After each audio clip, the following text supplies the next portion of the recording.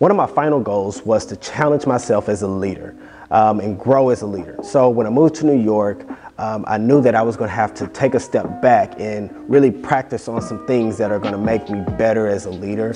And a lot of people think leaders are always in the front, they're the first to command, they're first person in the front line. And I realized that to be that person, you also need to know the ins and outs of a lot of things. And so I was able to practice on problem solving. Like, that is so key for me, that I know how to solve a problem in the heat of the moment and no matter what the pressure is. And so I got the opportunity to do that, and also had the opportunity to present and also be effective in the meetings. You get an opportunity to sit at the table.